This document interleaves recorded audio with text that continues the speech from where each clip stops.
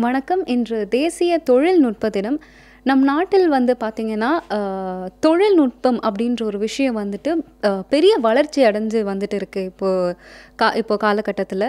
So அந்த வகையில நம்ம ஐஐடி மெட்ராஸ் ஆராய்ச்சியாளர்கள் வந்து பார்த்தீங்கன்னா, ஆழ்கடல் ஒளி சென்சாருக்கான பொருட்கள் மற்றும் நுண்ணிய சாதனங்களுக்கு செயல்முறை தொழில்நுட்பங்களை உருவாக்கியுள்ளார்கள். அதை பற்றி விரிவாக நம்முடன் உரையாட உள்ளார். DRDO industry academia Ramanujan centre of excellence உடைய இயக்குனர் டாக்டர் நந்தகோபன் சார் அவர்கள். சார், இந்த தொழில்நுட்ப திட்டத்தை பற்றியும் மற்றும் எவ்வளவு காலம் தேவைப்பட்டது இந்த தொழில்நுட்பத்தை உருவாக்குறத பற்றியும் கொஞ்சம் விரிவாக சொல்ல முடியுமா? நீங்கள் கேட்டது மாதிரி இப்போது இந்த தொழில்நுட்பம் வந்து நம்ம நாட்டில் முதல்ல இப்போ செஞ்சுருக்கோம். நாங்கள் எடுத்த டைம் இப்போதைக்கு பார்த்தீங்கன்னாலும் இந்த தொழில்நுட்பம் எதுக்காக யூஸ் பண்ணுறேங்கிற நான் ஜஸ்ட் ஒரு லைன் சொல்லிக்கிறேன். நான் இப்படி பார்க்குறப்போ நம்ம ஆழ்கடல்லையோ நம்ம போகிறப்போ ஆழ்கடலில் போகிறது வந்து ஒன்லி நீர்மூழ்கி கப்பல் தான் போகுது. நீர்மூழ்கி கப்பலில் போகிறப்போ நமக்கு நம்ம உள்ளார உட்காந்துக்கிட்டோம்னா வெளியே என்ன இருக்குங்கிறது ஒன்றுமே தெரியாது. ஸோ அதுக்காண்டி தான் அக்கோஸ்டிக் பேஸ்டு சென்சார்ஸ்லாம் யூஸ் பண்ணி சோனார் சிஸ்டம்னு சொல்லுவோம் நம்ம. ஸோ அந்த சோனார் சிஸ்டம் இது ஒரு எக்யூப்மெண்ட்டு. அதை வச்சு நம்ம எலக்ட்ரிக்கல் சிக்னல் பாஸ் பண்ணிவிட்டு அதை வந்து எலக்ட்ரிக்கல் சிக்னல்லேருந்து சவுண்ட் வேவாக கன்வெர்ட் பண்ணிவிட்டு அது ட்ராவல் பண்ணும். அந்த இதிலேருந்து நமக்கு எதிரொலி எக்கோ கிடைக்கிற மாதிரி அது வந்ததுக்கப்புறம் அதை வச்சு நம்ம வந்து என்னென்ன அந்த நமக்கு முன்னாடி போகுது, இல்லை கடலுக்கு அடியில் ஏதாச்சும் ஒரு மலை மாதிரி ஏதாச்சும் இருக்கா, அந்த இதெல்லாம் நமக்கு கண்டுபிடிச்சிக்கலாம் அது. ஸோ அது வந்து ஒரு மெத்தடு. இன்னொன்று வந்து அங்கே ஏதாச்சும் போய்கிட்டே இருக்குன்னா எந்த கடலுக்கு அடியில் போனாலும் அங்கேருந்து ஒரு சவுண்டு வரும். எந்த மூமெண்ட்டாக இருந்தாலும் சரி ஒரு சவுண்டு வரும். அந்த சவுண்டு நமக்கு கிடைக்கும். அதுக்கு தான் அந்த சோனார் எக்யூப்மெண்ட்ஸ் யூஸ் பண்ணுறோம். அதை கிடைக்கிறப்போ அது என்ன மாதிரியான சவுண்டு எங்கேருந்து வந்துக்கிட்டு இருக்குது, எந்த டைரெக்ஷனில் வருது, அதை நம்ம அனலைஸ் பண்ண முடியும். அதை பார்த்து நம்ம எனிமி சம்மரினா இல்லை வேறு பெரிய ஃபிஷ்ஷோ என்ன போகுதுங்கிறத கண்டுபிடிச்சிக்குவோம். ஸோ அந்த மாதிரி சோனார் சிஸ்டம் பண்ணுறப்போ அந்த சோனார் சிஸ்டம் வந்து நல்ல ஹை பெர்ஃபார்மன்ஸில் வேணும் நமக்கு. அப்போ தான் ரொம்ப தூரத்துலேருந்து 10-15 கிலோமீட்டர் தூரத்துலேருந்து ஒரு சம்மரின் போயிட்டுருக்குனாலும் அதை நம்ம ஈஸியாக கண்டுபிடிக்க முடியும். அது நம்ம சோனார் சிஸ்டம் பெர்ஃபார்மன்ஸ் சரியில்லைன்னா நமக்கு பக்கத்தில் வரப்போ தான் நமக்கு அந்த சவுண்டு கேட்கும். அதை வச்சு நம்ம கண்டுபிடித்து நம்ம ரியாக்ட் பண்ணுற அளவுக்கு நமக்கு டைம் இருக்காது. இந்த வார் சினாரியோவில் ஒரு கப்பற்படை 2 கண்ட்ரியோட கப்பல் படை சண்டை போடுங்கிறப்போ யார் அடுத்த ஆளை கண்டுபிடிக்கிறாங்களோ அவங்களுக்கு தான் வெற்றி நிச்சயம். அந்த மாதிரி ஒரு சினாரியோ அது. ஸோ அது பெர்ஃபார்மன்ஸ் கூட்டணும்னா நமக்கு புது டெக்னாலஜிஸ் வேணும். இப்போ இருக்கிற டெக்னாலஜி ஒரு 50 வருஷம் வரைக்கும் பழைய டெக்னாலஜி. எல்லா கண்ட்ரிக்கிட்டையும் அது இருக்குது. எல்லாருக்குமே அந்த மாதிரி டெக்னாலஜியை கவுண்டர் பண்ணுறதுக்காக வேறு டெக்னாலஜியும் செஞ்சு வச்சுருக்காங்க. ஸோ அதெல்லாம் மாற்றுறதுக்காண்டி தான் புது டெக்னாலஜி நம்ம இப்போ கொண்டு வந்திருக்கோம். அதுக்கு தான் மெம்ஸ் டெக்னாலஜி நம்ம சொல்லிக்கிட்டு இருக்கோம். தின் ஃபிலிம் மெம்ஸ் டெக்னாலஜி அது. ஒன்ஸ் அகெயின் தி ஃபிசியோ எலக்ட்ரிக் பேஸ்டு ஒன் அது வந்து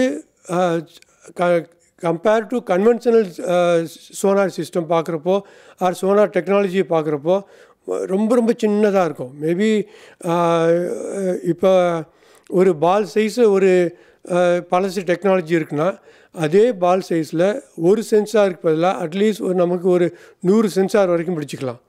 ஸோ அப்படி பார்க்குறப்போ 1:100 வரைக்கும் பெர்ஃபார்மன்ஸ் அவ்வளோ சென்சார்ஸ் நம்ம கூட்டுறப்போ வர்ற சிக்னலும் அதிகமாக வரும். அஃப்கோர்ஸ் நாய்ஸும் மிக்ஸ் வரப்போ சிக்னலோட ஸ்ட்ரென்த்து கூட இருக்கிறனால நமக்கு வந்து பெர்ஃபார்மன்ஸ் கூடாது. ரொம்ப தூரத்துலேருந்து வரத்தையும் ஈஸியாக பிக்கப் பண்ணிக்கலாம். ஸோ அதுதான் அந்த டெக்னாலஜி. நம்ம இப்போ பேசுகிறது அது பேச போகிறது கூட நமக்கு நம்ம நேயர்களுக்கெல்லாம் அதை பற்றி கொஞ்சம் சின்னதாக சொல்ல போகிறோம். நம்ம இப்போ என்னை பொறுத்த வரைக்கும் பார்த்திங்கன்னா நான் ஒரு 40 வருஷம் வர மொத்தம் சர்வீஸ் இருக்குது. அதில் 30 வருஷம் நாங்கள் வந்து NPOL சொல்லி வேறு ஒரு லேபு. இன்ஃபேக்ட் நான் ஒர்க் பண்ணுறது இப்போ ஒர்க் பண்ணிக்கிட்டு இருக்கிறது கூட DRDO defence research and development ஆர்கனைசேஷனோட சேர்ந்தது தான். இருந்தது டைரெக்டாக டிஃபென்ஸ் ரிசர்ச் ஆர்கனைசேஷன் வந்து நம்ம கண்ட்ரியில் இந்திய இராணுவத்துக்கு என்னென்ன வேணுமோ அதுக்கு வேண்டிய எக்யூப்மெண்ட்ஸு ட்ரெஸ்ஸு முதற்கொண்டு நம்ம தான் தயாரிக்கிறோம். அதை யூஸ் பண்ணி தான் அவங்க சண்டை போடுறதுக்கும் போக வேண்டியிருக்கு. ஸோ அந்த மாதிரி டயத்தில் நம்ம compare to other countries, developed countries பார்க்குறப்போ நம்மளோட டெக்னாலஜி எக்கச்சக்கமாக ஹை லெவலில் இருக்கணும். இன்ஃபேக்ட் நம்ம எய்ம் பண்ணுறது வந்து அந்த டெக்னாலஜி டெவலப்மெண்ட்டு உலகத்தில் நம்ம தான் முதல் ஆளாக இருக்கணும் அந்தந்த டொமைனில். அதுதான் நம்ம பாரத பிரதமரும் சொல்லிட்டு இருக்காரு. நாங்கள் எல்லோரும் இப்போ அதே லைனில் தான் ஒர்க் பண்ணிக்கிட்டு இருக்கோம். ஸோ அதை வந்து நம்ம இம்போர்ட் பண்ணி டெக்னாலஜி, சில டெக்னாலஜிஸ் கிடைக்கும், பட் அது வந்து புது டெக்னாலஜியாக இருக்காது. யாருமே புது டெக்னாலஜி தரமாட்டாங்க. ஸோ ஒரு 10 வருஷம் பழைய டெக்னாலஜியாக பாக்கி ஆளுக்கு விற்பாங்க. ஏன்னா இல்லாட்டினா அவங்க அதை விட பெரிய ஆள் ஆயிடுவாங்கக்காண்டி தான். அது மட்டும் இல்லாமல் அந்த மாதிரி டெக்னாலஜி நமக்கு கிடைக்கிறது இல்லைங்கிறதுனால ஒரு லாஸ்ட் ஒரு 7 வருஷமாகவே நம்ம DRDO இந்த மாதிரி புது புது டெக்னாலஜிஸ்லாம் ஐடென்டிஃபை பண்ணி அதை இப்போ டெவலப் பண்ண ஆரம்பித்தோம் நம்ம. ஸோ இப்போ நீங்கள் கேட்ட மாதிரி சொல்ல வந்தேன்னா ஒரு 7 வருஷம் 8 வருஷம் நாங்கள் இப்போ எடுத்திருக்கோம். அந்த டெக்னாலஜி மெட்டீரியல்ஸை டெவலப் பண்ணியிருக்கோம், தின் ஃபிலிம் டெக்னாலஜி ப்ராசஸை டெவலப் பண்ணியிருக்கோம். அதை எப்படி அந்த லெவலுக்கு பெர்ஃபார்மன்ஸ் கூட்டுற அளவுக்கு கொண்டு வர்றது. தின் ஃபிலிம்னு சொல்கிறது வந்து அதோட திக்னஸ்ஸே நமக்கு ஒரு 2 மைக்ரான் அதில் 5 மைக்ரான் தான் இருக்கும். அதாவது 0.005 மில்லிமீட்டர். அவ்வளவு ரொம்ப அதிகமாக போனோம்னா நம்ம தலைமுடி கணத்தை விட கொஞ்சம் கம்மியாக கூட இருக்கும் அது. ஸோ அந்த மாதிரி டெக்னாலஜி நம்ம இப்போ டெவலப் பண்ணி ப்ரூவ் பண்ணிட்டு வந்திருக்கோம். இங்கே என்ன பண்ணிக்கிட்டு இருக்கோம்னா அந்த கெமிக்கலெல்லாம் கொண்டு வந்துட்டு அந்த ப்ராசஸ் பண்ணி வேரியஸ் எக்யூப்மெண்ட்ஸ்லாம் இங்கே நாங்கள் வாங்கி வச்சுருக்கோம். அந்த வழியாக ப்ராசஸ் பண்ணி கட் பண்ணி தின் ஃபிலிம் டெவலப் பண்ணிவிட்டு அந்த தின் ஃபிலிமை ஒரு டிவைஸாக கன்வெர்ட் பண்ணுவோம். அந்த டிவைஸ் பேர் தான் இந்த டிரான்ஸ்டியூசர் சொல்கிறோம் நம்ம. ஸோ அந்த டிரான்ஸ்டியூசரை ஒரு 100 டிரான்ஸ்டியூசர் சேர்த்து ஒரு அசம்பிள் பண்ணி அதோட வேண்டிய வேறு சிஸ்டம்ஸ்லாம் சேர்க்குறப்போ தான் அது சோனார் சிஸ்டமாக மாறுது. அது அந்த சோனார் சிஸ்டத்தை சப்மரீன்லேயோ இல்லை ஷிப்லேயோ பிடிச்சிட்டு ஃபிக்ஸ் பண்ணிவிட்டு நம்ம போகிறப்போ அதோட பெர்ஃபார்மன்ஸ் நமக்கு தெரியும். அதுதான் ஆக்சுவல் பெர்ஃபார்மன்ஸு. ஸோ அதோட ஃபஸ்ட்டு ஒரு 60% ஆஃப் தி ஆக்டிவிட்டீஸ் நம்ம இப்போ டெவலப் பண்ணிட்டோம். அதுதான் வெரி வெரி கிரிட்டிக்கல் ஆக்டிவிட்டீஸ். நமக்கு இம்போர்ட் யாரும் அது தரவும் மாட்டாங்க. அதுக்காண்டி அந்த ஆத்ம நிர்பர் ப்ரோக்ராமில் நம்ம இப்போ அந்த டெக்னாலஜி ப்ரூவ் பண்ணிட்டோம். ஈவன் இந்த டெக்னாலஜி நம்ம வந்து இப்போ டெமான்ஸ்ட்ரேட் பண்ணி சிஸ்டமாக கன்வெர்ட் பண்ணியிருக்கோம். அதை இப்போ மாஸ் ப்ரொடக்ஷனை கொண்டு வரணும்னா நமக்கு ஒரு இண்டஸ்ட்ரி வேணும். ஸோ இப்போ நம்ம அடுத்த லெவல் கொண்டு போகணும்னா இந்த மாதிரி ஒரு ஐட்டம், இந்த மாதிரி டெக்னாலஜியை கொண்டு ஒரு 5000-10,000 சென்சார்ஸ் நம்ம டெவலப் பண்ணணும். அதுக்கு தான் அந்த இண்டஸ்ட்ரி ஆல்சோ நம்ம இண்டஸ்ட்ரியை கூட்டி வச்சுக்கிட்டு அந்த மாதிரி சிஸ்டம் டெவலப் பண்ணிவிட்டு கடலில் ஃபிக்ஸ் பண்ணி கொண்டு போகிறப்போ தான் நம்மளோட நேவியோட ஸ்ட்ரென்த்து நமக்கு எல்லாத்துக்குமே புரியாது. ஸோ அது ஒரு 7 வருஷமாக டெவலப் பண்ணி நம்ம என்னோட ஒரு பல சயின்டிஸ்ட்லாம் இருக்காங்க, ஸோ ரிசர்ச் ஸ்காலர்ஸ்லாம் இருக்காங்க. அவங்க எல்லாருமா சேர்ந்து நம்ம இதை டெவலப் பண்ணியிருக்கோம். அது சார், இப்போது தேசிய தொழில்நுட்ப தினம் வந்துட்டு தொழில்நுட்ப வளர்ச்சிகளை கொண்டாடும் நாளாக இருக்குது இல்லையா? அந்த வகையில் குறிப்பாக இந்த தொழில்நுட்பத்தின் வளர்ச்சி தற்போதைய நிலை எப்படி இருக்குன்றது கொஞ்சம் சொல்லுங்கள் சார். மெச்சூர் ஆகி ஒரு டெஸ்ட் பண்ணி நமக்கு எல்லாத்துக்கும் அது ஒரு சிஸ்டமாக கன்வெர்ட் பண்ணி அது ஒரு நேவி யூஸ் பண்ணுற அளவுக்கு கொண்டு வர்றோம்னா அது ஒரு பெரிய ஒரு நல்ல அச்சீவ்மெண்ட் நமக்கு. ஸோ இந்த டெக்னாலஜி டேயில் நாங்கள் அதை ப்ரெசென்ட் பண்ணுறதுக்கு எங்களுக்கு ரொம்ப சந்தோஷம். நீங்களும் நம்ம நேயர்கள் எல்லாருக்கும் அது தெரிய வர்றப்போ அது நம்ம எல்லாத்துக்குமே இந்தியா நாட்டில் இருக்க எல்லாருக்குமே அந்த மாதிரி ஒரு டெக்னாலஜி நம்ம டெவலப் பண்ணியிருக்கோங்கிறது தெரிகிறப்போ எல்லாருக்குமே சந்தோஷம்.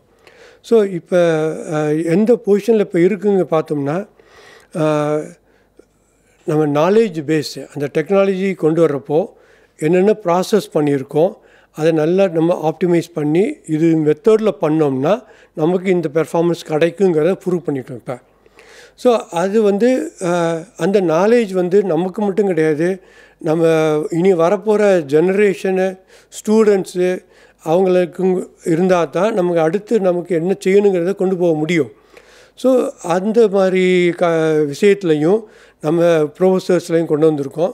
ப்ரொஃபஸர்ஸோட ரிசர்ச் பண்ணுற ஸ்டூடெண்ட்ஸு, நம்ம ரிசர்ச் ஸ்காலர்ஸு அவங்களும் எல்லாருக்கும் சேர்ந்து அந்த நாலேஜெல்லாம் இப்போ ட்ரைனிங் மாதிரி கொடுத்து கொண்டு வந்திருக்கோம் அது. ஸோ இப்போ நாங்கள் இல்லைனாலும் அடுத்த ஜென்ரேஷன் இதை வந்து ஒரு நல்ல பெரிய ஒரு டெக்னாலஜியை சிஸ்டமாக கன்வெர்ட் பண்ணி நமக்கு இந்த டெக்னாலஜிங்கிறது ஒரு சிஸ்டமாக வந்தால் தான் அதை யூஸ் பண்ண முடியும். ஸோ நான் இப்போ வந்து அந்த லெவலுக்கு இப்போ கொண்டு வந்திருக்கோம், கன்வெர்ட் பண்ணுற லெவலுக்கு கொண்டு வந்திருக்கோம். ஒரு இண்டஸ்ட்ரியோட சேர்ந்து இப்போ நம்ம 10 தயாரித்திருக்கோம்னா அது ஒரு 1000 10,000 தயாரிக்கிறப்போ அதோட ப்ராசஸ் ரொம்ப மிக மிக முக்கியம் அது. ஸோ அதை நம்ம இப்போ ஃபைனலைஸ் பண்ணிட்டதுனால அது ஒரு ப்ரூவ் பண்ணிட்டதுங்கிறதுனால எந்த இண்டஸ்ட்ரி வந்தாலும் அதை வந்து அந்த ஒரு மெகா ஸ்கேலுக்கு ஈஸியாக டெவலப் கொண்டு வர முடியும். ஸோ அதுதான் நமக்கு நாட்டுக்கு வேண்டியது. இண்டஸ்ட்ரி அதை எடுத்தோம்னா நமக்கு வேலை வாய்ப்புகள் நல்லா கூடும். அது இன்னும் ஒரு பல பேருக்கு வந்து அந்த டெக்னாலஜி செய்கிற ஒரு ஹேண்ட்ஸ் ஆன் எக்ஸ்பீரியன்ஸ் கிடைக்கும். இனி என்ன கூடுதல் செய்யணுங்கிறத கூட அதை செஞ்சுக்கலாம். அதை டெக்னாலஜி நம்ம இப்போ டிஃபென்ஸுக்கு மட்டும் யூஸ் பண்ணியிருக்கோம். மேபி அதை வச்சு நம்ம சொசைட்டிக்கு வேண்டியது பொதுமக்களுக்கு என்ன வேணுமோ அந்த மாதிரி ஒரு ப்ராடக்ட் நம்ம டெவலப் பண்ணிக்கலாம். So we have come to that stage. அந்த மாதிரி ஒரு நிலைமைக்கு கொண்டு வந்துட்டோம்னால எங்களுக்கு நல்ல ஒரு பெருமையாக இருக்குது. பொதுவாகவே ஒரு காரியம் பண்ணுறோம்னாலே நிறைய சவால்கள் வரும் இல்லையா? ஸோ இந்த தொழில்நுட்பத்தில் நீங்கள் ஈடுபட்டு இருக்கும் போது என்ன மாதிரியான சவால்களை எதிர்கொண்டீங்க, அதை எப்படி கடந்து வந்தீங்கன்றதை பற்றி கொஞ்சம் சொல்லுங்கள். நமக்கு ஒரு புது டெக்னாலஜி ஒன்று ஆரம்பிக்க போகிறோங்கிறப்போ நமக்கு வேண்டியது வந்து அதை செஞ்சு கொண்டு வரதுக்கு வேண்டிய எக்யூப்மெண்ட்ஸ் எல்லாம் வேணும். அதுக்காரிய நமக்கு டெக்னாலஜியே கையில் இல்லாதப்போ அதோட எக்யூப்மெண்ட்ஸ் எப்படியும் இருக்காது. ஸோ அந்த எக்யூப்மெண்ட்டை நமக்கு ஒன்று இம்போர்ட் பண்ணணும். வேறு யார் வச்சுருக்காங்களோ அவங்ககிட்டருந்து அவங்க வந்து அந்த டெக்னாலஜி செய்ய போகிறாங்கன்னு தெரிஞ்சாலே அந்த எக்யூப்மெண்ட்டுன்னு தரவும் மாட்டாங்க அது. ஸோ அதுக்காக நம்ம என்ன செய்யணும்னா அந்த எக்யூப்மெண்ட் எப்படி இருக்குங்கிறத நம்ம பழைய எக்ஸ்பீரியன்ஸை பழைய அனுபவத்தை கொண்டு நம்மளாக டிசைன் பண்ணி அந்த எக்யூப்மெண்ட்டை கொண்டு வரணும். அந்த எக்யூப்மெண்ட்டை நம்ம செய்கிறதுக்கு இந்தியன் இண்டஸ்ட்ரி அதுவும் அவங்களும் அந்த லெவலுக்கு வரணும் அவங்க. ஸோ அது ஒரு பெரிய சேலஞ்ச் நமக்கு. நமக்கு வேண்டிய மாதிரி அந்த எக்யூப்மெண்ட் வரணுங்கிறப்போ நம்ம இண்டஸ்ட்ரியை வச்சு கொண்டு வரணுங்கிறப்போ அவங்களோட கூட உட்காந்து அவங்களுக்கு வேண்டிய மாதிரி சொல்லி கொடுத்து நமக்கு வேண்டியது நடுவில் மாற்றணும்னா அதெல்லாம் மாற்றணும். அது ஒரு பெரிய சேலஞ்ச். அது எஸ்டாப்ளிஷ் பண்ணியாச்சு இந்த டெக்னாலஜியை பொறுத்த வரைக்கும். So equipments are all available now. இப்போ எல்லாரோட நம்மளோட கையில் இருக்குது. அடுத்து என்ன வேண்டும்னா அது செய்கிறதுக்கு என்னென்ன மெட்டீரியல் வேணும் அதை செலக்ட் பண்ணி எவ்வளோ ப்ரொப்போர்ஷன் மிக்ஸ் பண்ணணும். அது ஒரு பெரிய இப்போ நம்மளே ஏதாச்சும் ஒரு ரசப்பொடியோ ஏதாச்சும் ஒன்று தயாரிக்கணுனாலே என்னென்ன மிக்ஸ் பண்ணுறோம், எவ்வளோக்கு மிக்ஸ் பண்ணுறோம், அதோட டேலண்ட்டு அதோட இதை வச்சு மாறும், அதோட டேஸ்ட்டே மாறும். ஸோ அதே மாதிரி தான் இதுலேயும் நமக்கு வேறு மெட்டீரியல்ஸ்லாம் இருக்குது. அதில் அதை மிக்ஸ் பண்ணி இது பண்ணோம்னா என்ன வருங்கிறது நமக்கு ஒரு நாலேஜ் வேணும். அதை கொண்டு ரேஷியோ கொஞ்சம் மாற்றணும். அதை ஒரு லெவல் கொண்டு வந்துட்டு அதை டெஸ்ட் பண்ணணும். திரும்பி அதை டெஸ்ட் பண்ணது சரியில்லைன்னா திரும்பி அந்த ப்ரொபோர்ஷனேட்டை மாற்றணும். அந்த மாதிரி தர்றது ஐட்ரேட்டிவ் ப்ராசஸ் சொல்லுவோம் நம்ம. ஸோ அது வந்து கொஞ்சம் ஸ்டெபிளைஸ் ஆகிறது டைம் எடுக்கும். ஸோ அதுக்கு என்னோட சேர்ந்து ஒர்க் பண்ண ஒரு விஞ்ஞானி ஒருத்தர் இருக்கார் இங்கே, டாக்டர் வரதராஜன் சொல்லி. அவர் கைப்பட போன ஒரு 7-8 வருஷமாக அந்த இதில் ஒர்க் பண்ணியிருக்காரு. மேபி நான் அவர்கிட்ட வந்து அதை பற்றி சொல்கிறேன். அது கெமிக்கல்லேருந்து டிவைஸாக கொண்டு வர்றப்போ என்னென்ன சேலஞ்சுங்கிறது அவர் கைப்பட அனுபவத்தில் வந்தது. ஸோ அவர் சொல்கிறது வந்து இன்னும் நல்ல ஒரு அனுபவமானது ஒரு எக்ஸ்பீரியன்ஸ் உங்களுக்கு தெரியும்.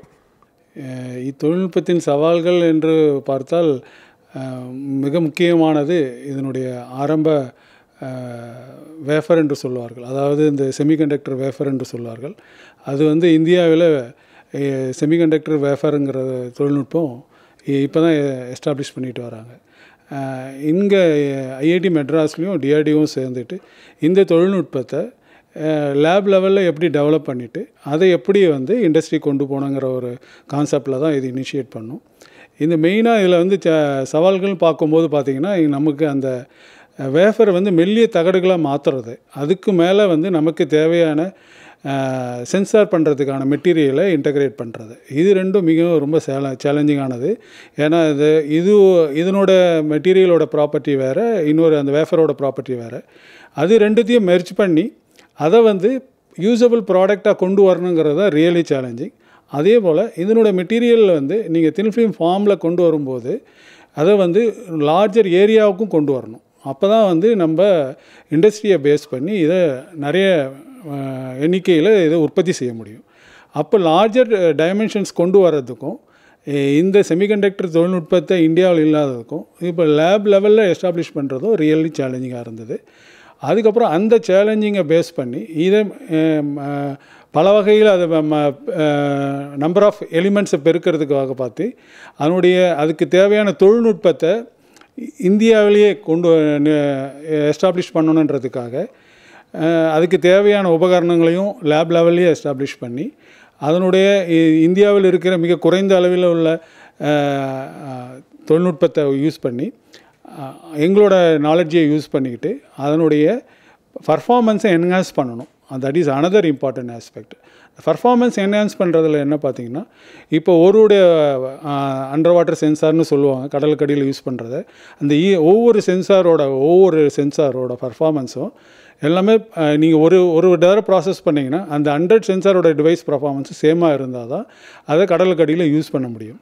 ஸோ அது மாதிரி இந்த பர்ஃபார்மன்ஸ் ஒரு சென்சாரோட 100 சென்சாரும் சேமாக கொண்டு வரணும்னா அதுக்கு ரிலையபிலிட்டி ஆஸ்பெக்ட்னு சொல்லுவாங்க. அதை என்ஷூர் பண்ணணும். அதே மாதிரி தண்ணிக்கடியில் இந்த சென்சார் யூஸ் பண்ணணுன்றதுனால வாட்டர் லீக்கேஜ் இல்லாமல், வாட்டர் பெனட்ரேஷன்ஸ் இல்லாமல் நீங்கள் அதை கொண்டு போகணும். அது ரியலி சேலஞ்சிங். அதே மாதிரி சால்ட்டு வாட்டர்ன்றதுனால அது ரொம்ப கரோசிவ் நேச்சர் இருக்கும். ஸோ அதுவும் வந்து சீரியஸாக உங்களோட சென்சாரோட பர்ஃபார்மன்ஸை அஃபெக்ட் பண்ணும். ஸோ இதெல்லாம் ஓவர் கம் பண்ணுறதுக்கு என்ன மாதிரி இதுக்கு பேக்கேஜிங் சொல்லுவாங்க, என்ன மாதிரி கவரிங் ஷீட் இதுக்கு கொடுக்கணும். அட் த சேம் டைம் அதனோட பர்ஃபார்மன்ஸ் டீக்ரேட் ஆகாமல் பார்க்கணும். நீங்கள் வாட்டருக்கு உள்ளே போகாமல் இருக்கணும் சென்சாருக்கு. அட் த சேம் டைம் சென்சாரோட பர்ஃபார்மன்ஸும் வரணும்னா ஸோ அதுக்கேற்ற மாதிரி நீங்கள் தொழில்நுட்பத்தை நீங்கள் இம்ப்ரூவ் பண்ணணும்.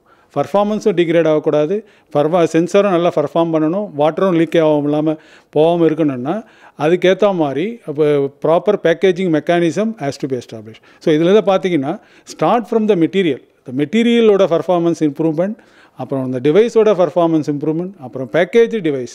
ஸோ ஆல் 3 ஸ்டேஜஸை வந்து ஓவர் கம் பண்ணணும்னா ஸோ ஒவ்வொரு ஸ்டேஜ்லேயும் உள்ள சேலஞ்சஸை வந்து சிஸ்டமேட்டிக்கலாக அட்ரஸ் பண்ணணும். ஏன் அட்ரஸ் பண்ணணும்னா இது இண்டஸ்ட்ரி லெவலில் கொண்டு போகணும் அடுத்து. ஸோ ஆத்ம நிர்பர் பாரதோட மெயின் ஆப்ஜெக்டிவ் என்னென்னா நீங்கள் வந்து இன்ஹவுஸ் டெவலப்மெண்ட் டெக்னாலஜியை மாஸ் ப்ரொடக்ஷன் கொண்டு போகணும் with the help of the industries. So அந்த ஆஸ்பெக்டில் பார்த்தீங்கன்னா இந்த ப்ராசஸை ஒவ்வொரு ஸ்டேஜில் உள்ள இதை ஆப்டிமைஸ் பண்ணி we brought out this stage. இதை வந்து இட் கேன் பி யூஸ்டு ஃபர்தராக வந்து நம்ம இந்திய கடற்படை தேவையான அண்டர் வாட்டர் உணர்கருவிகளை உருவாக்குவதற்கு இது மிக மிக மிக மிக முக்கியமான டெக்னாலஜி. இது உலகத்து அளவில் பார்க்கும்போது ஒரு குறிப்பிட்ட சில நாடுகள் மட்டுமே இதை எஸ்டாப்ளிஷ் பண்ணியிருக்காங்க. அதனோட முழு டீட்டெயிலும் இதுவும் வந்து ஓவரால் பப்ளிக் டொமைனுக்கு அவைலபிள் கிடையாது. ஸோ அதனால் இப்போ நீங்கள் இன்ஹவுஸாக டெவலப் பண்ணதுனால இப்போ என்டையர் கண்ட்ரோல் வந்து உங்கள் கண்ட்ரோல் நம்மளோட நாட்டோட கண்ட்ரோல்லையே இருக்கும். அதனால் ஃபர்தர் இதை நீங்கள் என்ன மாதிரி டெவலப் பண்ணனாலும் சரி entire technology by in our hand இருக்கிறதுனால இது very very effective for Indian Nations. இந்த வருஷம் தொழில்நுட்ப தினத்தன்று இங்கே வந்து நமக்காக உங்கள் குழுவுடன் வந்து இந்த புதிய தொழில்நுட்பத்தை பற்றி சொல்கிறதுக்கு ஒரு வாய்ப்பு கொடுத்ததுக்கு ரொம்ப ரொம்ப நன்றி. இந்த பொதுமக்களுக்கும் நல்ல ஒரு படிப்பாக கூட இருக்கும், அவங்களுக்கு நல்லா புரியும். அது எங்களுக்கு வேறு யாருக்கு என்ன வேணும்னாலும் நாங்கள் செய்கிறதுக்கு ரெடியாக இருக்கோம். நாங்கள் பொதுமக்களுக்கு வேண்டியது கூட இந்த தொழில்நுட்பத்தை கொண்டு நம்ம மாற்றிக்க முடியும். ஒன்ஸ் அகெயின் இங்கே வந்து நம்மளுக்கு ஒரு என்கரேஜ்மெண்ட் கொடுத்ததுக்கு ரொம்ப ரொம்ப நன்றி. வணக்கம். ரொம்ப நன்றி சார். ரொம்ப எளிமையாகவும் விரிவாகவும் வந்துட்டு எடுத்துரைத்ததுக்கு. ஸோ இப்போது நம்ம நாட்டில் வந்துட்டு தொழில்நுட்ப வளர்ச்சி வந்துட்டு மிகவும் வேகமாக வளர்ச்சி அடைந்து வந்துட்டுருக்குன்றதுக்கு இது ஒரு மிகப்பெரிய எடுத்துக்காட்டாக இருக்குது. தொடர்ந்து இதை பற்றி மேலும் பார்க்கலாம். அதுவரை பொதிகை செய்திகளுக்காக ஒளிப்பதிவாளர் வின்சென்ட்டுடன் செய்தியாளர் பூஜா பிரியதர்ஷினி.